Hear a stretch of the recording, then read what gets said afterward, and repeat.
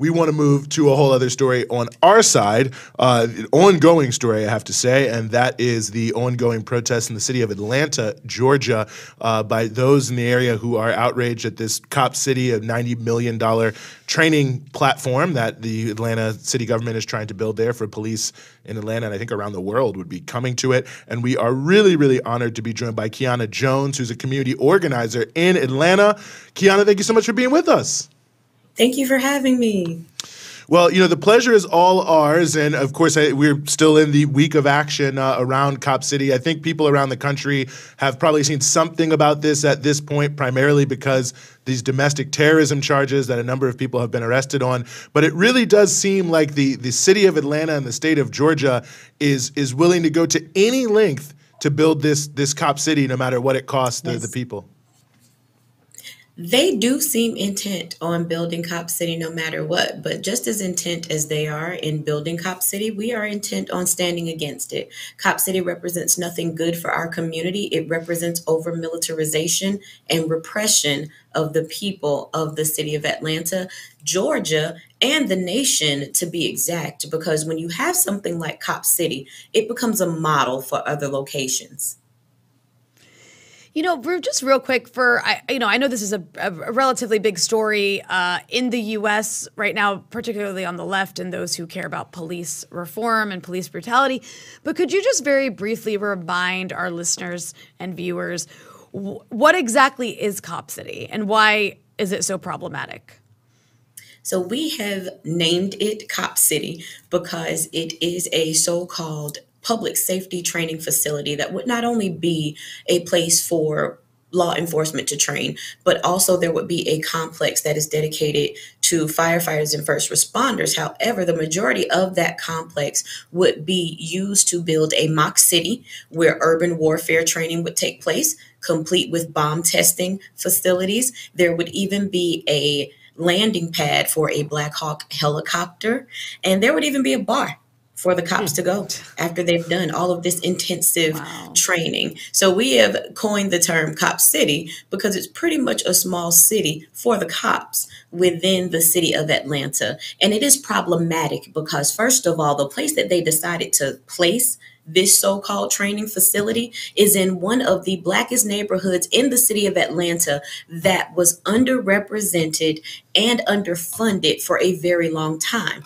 This particular part of the city of Atlanta also lies within the unincorporated DeKalb County. So that is another issue as far as jurisdiction. What right does the city of Atlanta even have to build this in a place where there was a deed to the county of DeKalb that said that that particular tract of land should be for the people of DeKalb County for public land in perpetuity. There's actually a lawsuit going on surrounding the South River watershed, which is also located there, and the entrenchment creek. There was a stop work order put in place, and the city of Atlanta allowed APF to go ahead with building anyways. So we have quite a few issues going on surrounding this supposed public training facility, but none of them have good implications for the community there.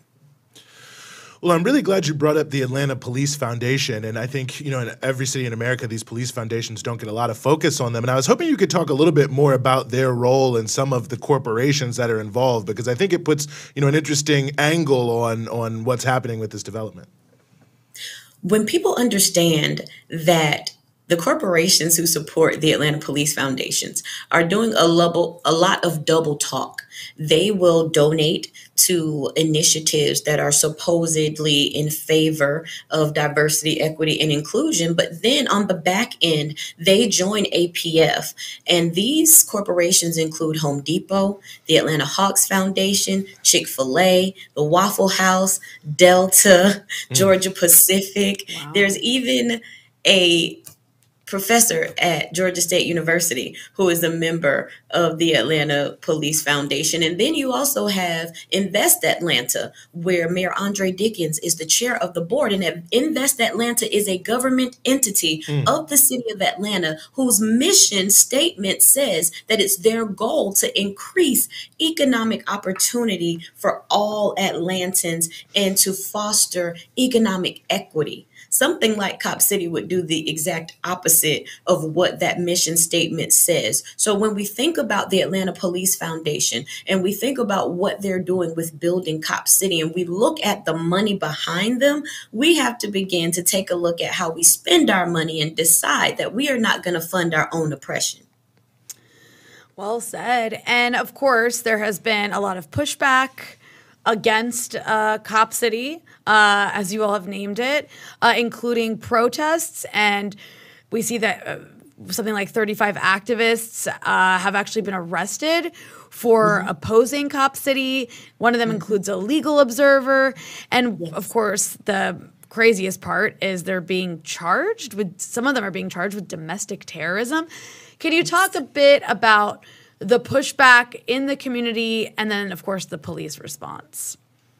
Yes, I definitely believe that charging protesters with domestic terrorism, number one, I think is very telling of the posture of not only the mayor of the city of Atlanta, but also the Atlanta Police Foundation and these law enforcement agencies that have come together as a part of the task force that surrounds Cop City. You have representatives from the Atlanta Police Department, Georgia State Police, the GBI, Georgia State Troopers. You have everyone except for MARTA Police involved in staking out, we say, the area where Cop City is looking to be built.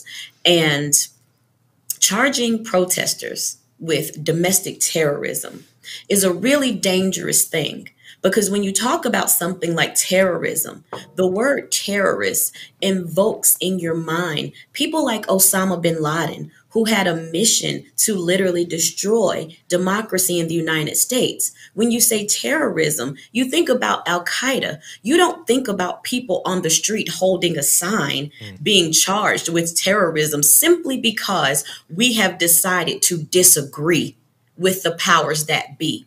I think this sets a very dangerous precedent, because now you are stifling democracy. You are not only infringing upon people's First Amendment rights to speak out, but you're also saying that if I disagree with you, then there's an issue and I'm going to lock you up. That is reminiscent of governments that the United States has historically fought against. That is reminiscent of the types of things, the types of oppression that the United States has historically claimed to stand against. So when you begin to do this to your own citizens, simply because they disagree with something that you have decided to do, you are telling the citizens that you represent that you truly don't care about their voices and that you are not a representative of their idea of democracy. Yeah, I mean, some of the things that we've seen, I saw that, they sent a SWAT team to break up people handing out flyers. I mean, it really does seem that so much of this is, or maybe just even in a deeper sense, I mean, it feels that Atlanta, that Georgia is becoming such a ground zero around this issue of democracy, around the right to vote. I mean, I can't remember exactly who it was, but the state representative who was arrested for just trying to, stand up when Governor Kemp was signing in the bill for these, laws to take away people's right to vote. I mean, this really does feel part and parcel in a way. And I think the point you're making is very true about, what can happen around the rest of the country, that a lot of the things happening right now in Atlanta and in Georgia centered on Atlanta really do seem to be ground zero in a conversation of A, what is democracy, and B, whether or not we're going to have it in the U.S. Absolutely. Absolutely. That is the sentiment among people who have decided to speak out against Cop City and to stand. And what the city of Atlanta needs to understand, what the state of Georgia needs to understand, what anyone around the world needs to understand is that people are not going to sit idly by and let you do them dirty. People are not going to sit idly by and say, hey, take away my green space, take away this park where my family and I go biking, take away the watershed that's an important resource in my community and intricate to the water system here. Hey, take away my clean air and test bombs down the street from my child's school. There are 2 schools right near the location where they are proposing to build Cop City. What do you think children will think and how will they feel when they hear the bombs being tested? What are they going to think when the Black Hawk helicopters are landing and it's so close to where they're having PE? What are they going to think when they hear the gunfire from practicing of urban warfare. That's not something that we want our children exposed to. But I think that what Cop City shows more than anything is the relationship between the haves and the have-nots. Because we know here in the city of Atlanta that Cop City has become the compromise for the fact that the city of Atlanta would not allow Buckhead to secede from Atlanta.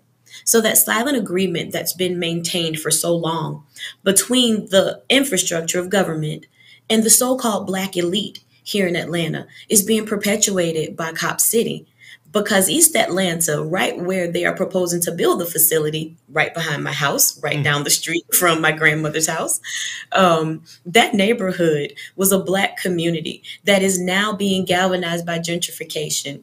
And that end of East Atlanta, where Cop City is proposing to be built, is not quite there where the rest of East Atlanta Village is. So there are still quite a few Black families there. But if gentrification continues and Cop City is built, then those families are going to be pushed out. But then in the 20 to 30 year cycle of gentrification, we know that Black families will be right back in that community in 20 to 30 years. So Cop City is the answer for those families that when they get there, they better stay right there, because Buckhead is off limits. Black families, poor families, any undesirables are not welcome in Buckhead. And Cop City is being put there to make sure that they don't get there. I'm curious, given the amount of pushback and the amount of opposition there is in Atlanta among just the various communities who are going to be affected, is there any opposition coming from local representation? I mean, obviously the mayor has a position, but what about, like, are there local city councils, just local politicians, local leaders who are taking the side of the community on this? Everyone seems to be afraid except Liliana Bakhtiari, who is the city council member that represents that district where they want to build Cop City. Not only has she been silenced to a degree, but she has brought forth some very pertinent questions. She has asked for answers for the community. She's not gotten them. She has also stood up and at one point even introduced a resolution against it. But of course it failed because she does not have the support of other city council members. There are some other city council members who just won't take a position because it was introduced before they got into office. They are still finding their way. They are new, and they are quite frankly torn between, do I stand up for this community, or do I follow my political ambitions and make sure that I can stay in good standing with these people who can advance my political career? Right now, what I see is a lot of political posturing and people just going along to get along, not wanting to stand for the people because they know that they are truly not of the people. And I think that this in and of itself should be a wake-up call to the city of Atlanta for the people who they elect to represent them when they think about what's going to be good for them and for their families. Look at the faces of these people who won't stand up for you against police repression. The faces of people who won't stand up for you against environmental injustice, because that's what the building of this facility is, environmental injustice. When you look at those people, remember their names, remember their faces, and don't ever vote for them again. You know, one of the things that I think a lot of folks are wondering around the country, maybe probably around the world too, is what they can do to help, to assist, to raise the alarm. Because obviously, I think, you know, similar to so many things we've seen, from Standing Rock to Ferguson to you know, Minneapolis, we know that it's not just the one city. Absolutely. Like I said before, these things become models for the rest of the nation and then the rest of the world. So wherever you are, if you want to help in the fight to stop Cop City, you can definitely follow the hashtag Stop Cop City. You can follow Defend the Atlanta Forest on the website, that is defendtheatlantaforest.org. There is a media toolkit where you can begin to post on social media. It has a lot of facts, a lot of information. There is even the lawsuit that has been filed in relation to this case so that people can better inform themselves. I would encourage people to go to communitymovementbuilders.com On their page also is a lot of information about Cop City, and people can understand better why we say that this is over militarization and repression of Black communities here in Georgia. What I would also encourage people to do is to be mindful and be watchful in their own communities. Pay attention to what's going on in your local city council, at your local county board of commissioners, even at your school board, because many of these things start at levels that low. Pay attention to what's going on. Be informed and be civically engaged. Get your neighbors involved. And most of all, don't be afraid to use your voice to speak up. Community voice is so important, and democracy would not work if we didn't have community voice. Don't let anyone silence you. Always stand up for your community and always fight for what you know is right. Right on. Keyanna Jones, community organizer in the city of Atlanta, Georgia. Thanks so much for joining us here on the Freedom Side. Thank you.